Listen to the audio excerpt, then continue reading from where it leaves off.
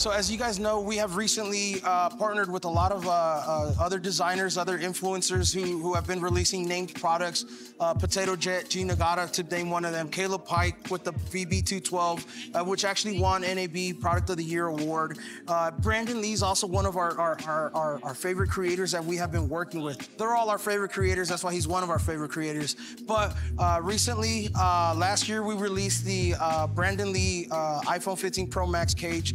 Huge popular item, had a beautiful green color scheme to it, and had a lot of great little extra functional accessories that were added to the kit.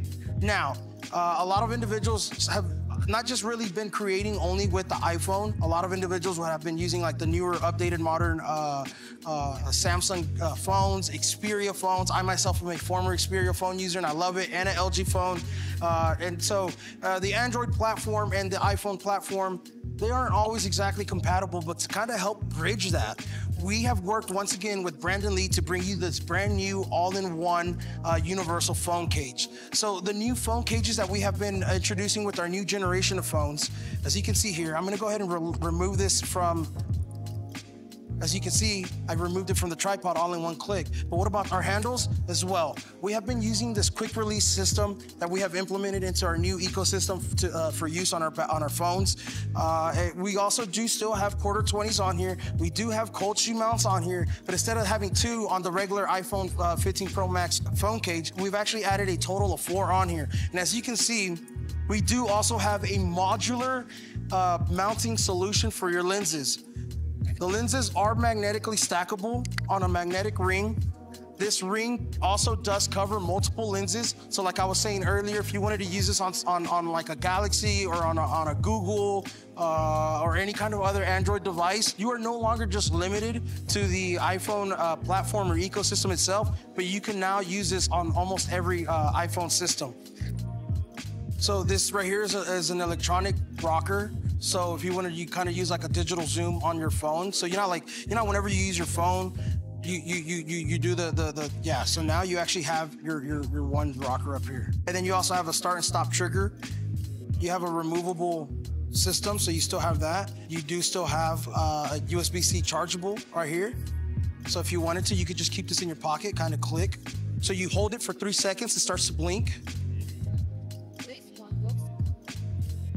And then once it starts to blink, you're ready to connect. So a lot of the other things that we have also kind of added as far as functionality, flexibility to our builds is you can add an external battery pack to it. We do have clamp systems and mount systems that you can add. For example, right here in my hand, I actually have a Samsung SSD module that we have co-collaborated with them. As you can see, it's got like a clip system on it, and on the clip system, it's your typical clip system, but the clip system is also wide enough to actually fit inside of a hot shoe. Just nice and snug, if that makes sense. And then from there, you can just run this into your device. So if you're most likely, you'd probably be running a hub system, and then you would just be able to connect it directly to it. Yeah, and then there you go. And if you wanted to mount this anywhere else, you can. You can, as long as you got a cold shoe mount, absolutely. So the new iPhone 15 Pro Max does utilize the USB-C port. Most modern Android phones as well. And so what we have done is we have collaborated with Samsung to make a very compact portable SSD device dedicated for use for mobile photography, videography. And then if you ever want to use, like, let's say for example, you want to go the full build. You want to have yourself audio. You want to have yourself the memory. You want to have yourself external power. What else is the other one? I know that there's usually like 3 or 4 ports that you might want to put in here. You could use something like a Belkin hub is what I've seen. That's actually a lot more feasible, or I should say a lot more compatible. There are multiple hub systems out there, but you gotta do your due diligence and check to see which hub it works best. Because I had a customer as of just recently.